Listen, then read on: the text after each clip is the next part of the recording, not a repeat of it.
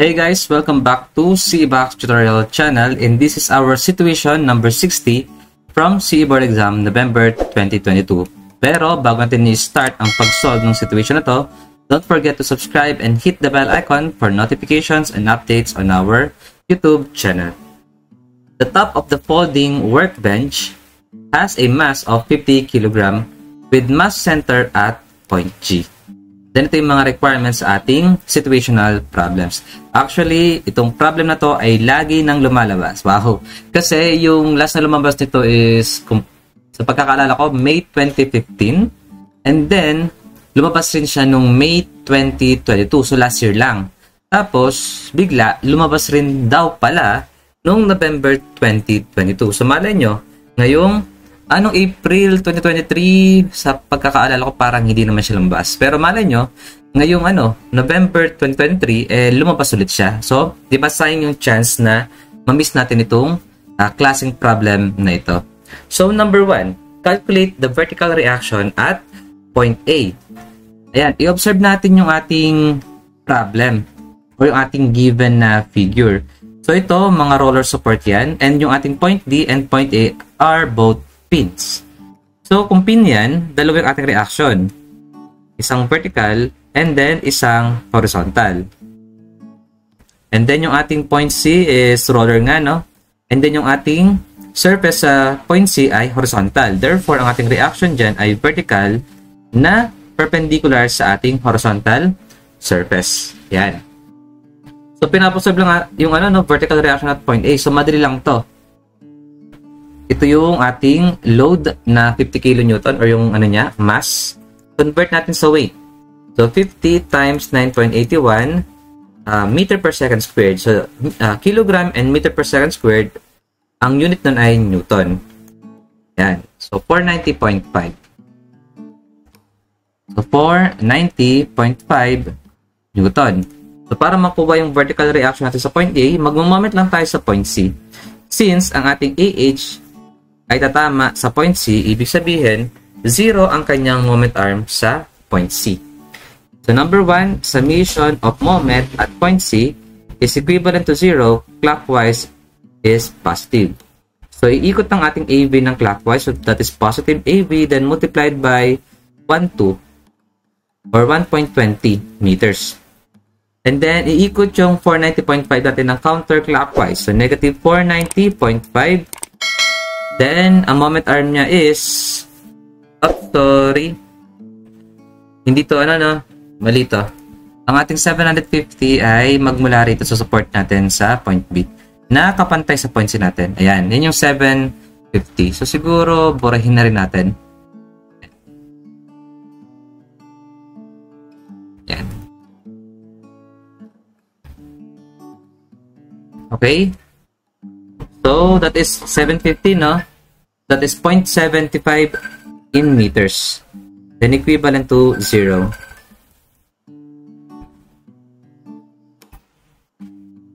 So, AV, then multiplied by 1.20 minus 490.5 multiplied by 0.75 is equivalent to 0. 306.563. So, positive ang nakuha natin dito, ba? So, since positive ang nakuha natin na reaction sa AV, therefore, tama yung ating nakuhang or inassume na direction ng AV. It is directed upward. So, okay na tayo sa number 1. Next, number 2, calculate the tension in cable FH. Yung tension na natin dito sa cable FH, ayan. So, siguro, since nakuha naman na natin or, medyo mahirapan tayo. Same lang pala, no? Kahit kasi consider natin yung DEC, siya rin naman na may horizontal and vertical dito na forces. Ganun din. So, siguro, ang gawin natin is, dito na lang. Yan. Sa ating AEP. Okay? So, i-isolate natin yan. But take note, ang ating point E is pin connected. So, ibig sabihin, meron tayong dyang connection reaction para sa point E. That is EV and EH. So, pin connection yan. Kaya, meron tayong dalawang connection reaction. Then, sa point B, kapag kasi kinonsider natin to, yung ating workbench, ang magiging reaction natin sa point B, ganoon siyang kulay blue kasi internal or connection. Ayan. So, magiging reaction nito ay vertical. So, kapag in-isolate natin yung ating member A, E, H, B, i-reverse natin yung ating reaction sa point B. So, from vertically upward, magiging na siya ngayong vertically downward na force. So, this is our RB. And madali lang din yung RB. Ano ba magiging value ng RB natin? Equivalent lang yun sa RC. Bakit? Kasi kapag in-isolate natin itong workbench DB, mag-moment lang tayo sa D, RB na yung iikot dito. Diba? Parang ganito lang. Kapag nag-moment tayo sa whole structure sa point A, makukuha natin is RC. And then, ang iikot lang dun ay yung 490. So, diba? Iisa lang yung yung magiging sagot sa RB and RC. So, number 2, mag-summation of moment tayo sa A para makuha natin si RC. But take note, RC is equivalent to RB. So, negative RC, hindi na pala natin kailangan mag-moment, no? Since isa lang naman pala yung natin, yung ating unknown na vertical, so pwede tayo mag-summation of force vertical na lang agad-agad. Yan. So, positive RC, then plus AV na 306.563, then minus 490.5 is equivalent to 0. So, 306.563 then minus 490.5. Negative ang lalabas dito. So, negative to. Transpose natin magiging positive. So, positive 183.937. So, since positive ang nakuha natin sa RC, tama yung kanyang direction. Ganun din ang magiging direction ng ating RB kapag kinuha natin or in-isolate yung DB. Kaya nga sabi ko sa inyo kanina, upward ang magiging sagot dyan. And then, kapag kinuha na natin itong member na to, ayan. So, from upward, magiging na siya ngayong downward. That is under sa Newton's law of motion. Ayan. So, ngayon, meron tayong RB, no? Tapos, yung AH pa natin. Pag nag-moment kasi tayo rito, iikot is FH. Then, iikot din yung AH. So, maraming unknowns, no? Pero, pag nag-moment tayo sa, tingnan natin maigi marami kasi lang unknown dito yes. Pwede na pala nating makuha yung AH natin dito, no? Sa whole structure. Okay? Sige, mag-moment tayo sa point D. So, summation of moment at point D is equivalent to 0. Clockwise is positive. Iikot yung RC. Whole structure to, no? Point natin to. Itong moment, summation of forces vertical, then summation of moment at C, and then summation of moment at T at whole structure. So, ibig sabihin, hindi natin ko consider yung connection reaction sa RB, then yung FH, then yung EV and AH. Natin sila ko consider. Pang connection lang yun So, whole structure tayo. So, nag-moment tayo sa point D. Iikot yung RC ng counterclockwise. So, that is negative RC na 183.937 then multiplied by 12, that is 1.20 meters. And then yung AB natin, tatama, papunta kay point D. So, kaya, ang kanyang moment arm ay 0. Tapos yung AH natin, iikot din ng counterclockwise. So, negative AH, then multiplied by 450 plus 450, that is 900. So, that is 0.90 in meters. Tapos, iikot yung 490.5 natin ng clockwise. That is positive 490.5 multiplied by, ilan yan? 1.2 minus 0.75. That is 0.45. Ilagay na rin natin dito. Yan. This is 0.45 meters. Then equivalent to 0. So, masolve na natin si AH ngayon. Negative 183.937 multiplied by 1.20 and then minus AH multiplied by 0.90 plus 490.5 multiplied by 0.45 is equivalent to 0. Yan. Okay. So, nakuha natin sagot dito ay 0. Sure, kahit hindi nyo naman na-solve yung ano kasi, yung AH ay 0 naman talaga yan. Hindi naman kasi tayo sure masyado. Bakit? Kasi meron tayo ditong FH and meron tayong EH dito. Diba? So, possible na i-resist ni AH yung mga horizontal forces na yun. But anyway, at least na-prove natin na ang ating AH is equivalent to 0. Okay. Next. Meron tayong EH. Meron tayong 0 na AH, no?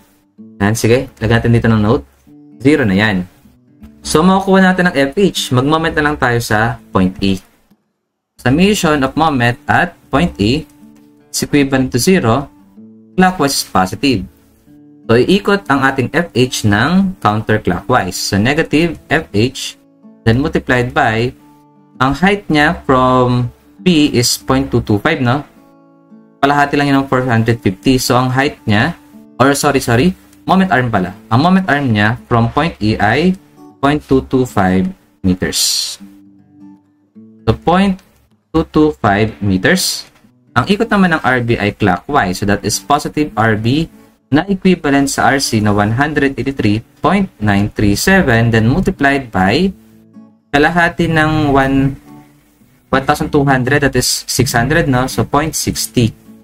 Ano pang ikot sa kanya? Okay, yung AB natin, iikot na clockwise. So, that is positive 306.563 then multiplied by kalahati ng 12, that is 0.60. Then equivalent to 0. Kaya masasolve na natin ang ating FH.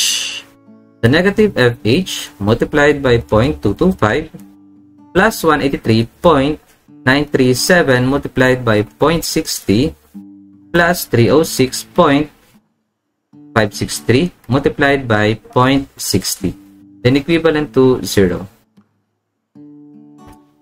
So, 1308 Newton. Okay? Dito kailangan pang ilagay na siya ay tension. Kasi cable naman yan eh. So, ini-expect natin na ang magiging internal force natin para sa cable ay tension. So, tama ang ating nakuha, 1308. Then, last problem, number 3. If the reaction at C is 300 Newton, determine the additional point load in kilogram that can be applied at point G. Yan. So, dito raw, additional load. Let's say, P na lang. Yan. So, may, yung RC natin, no? RC natin is 300 Newton. E di mag-moment na lang tayo sa point A. So, summation of moment at point A is equivalent to 0. Clockwise is positive. Take note, full structure to. So, negative 300 Newton, then multiplied by 1,2. That is 1.20. Tapos, iikot yung 490.5 ng clockwise. That's positive. Multiplied by ilan? Okay, 0.45. And then, yung P natin, multiplied by 0.45 is equivalent to 0. The negative 300 multiplied by 1.20 plus 490.5 times 0.45. Then, plus P multiplied by 0.45 is equivalent to 0. So, 309.5. Actually, nung nakita ko yung ano nito, nakita ko yung mga choices, lumabas yung 309.50, edi binulugan ko agad, diba? So, tama na pala ako. Which is wrong, okay? Mali yun. Kasi ang pinapahanap, kilogram.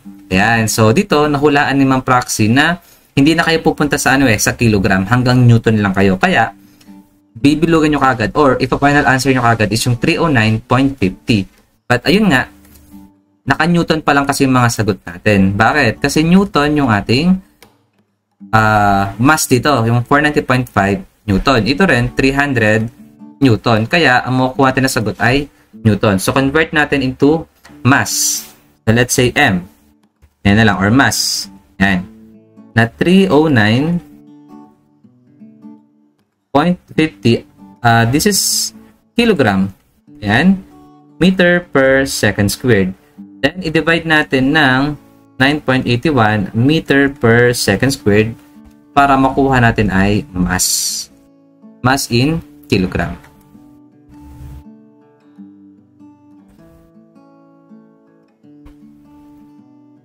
So, ito yung sagot ngayon. 309.5 then divided by 9.81. Ang final answer natin ay 31.55, which is yung tamang sagot.